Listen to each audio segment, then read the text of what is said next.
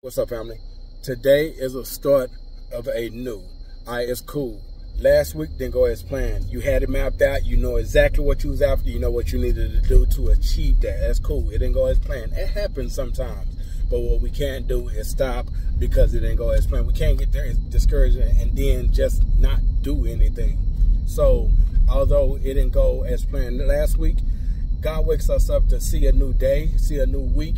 Then that means we still have work to do. So today being Saturday, let's look into next week. What is it that we're supposed to be doing? What are we trying to accomplish? All right, so we got that figured out. Now let's construct a plan that's going to help us reach and achieve that goal and ultimately get to where we're trying to get to.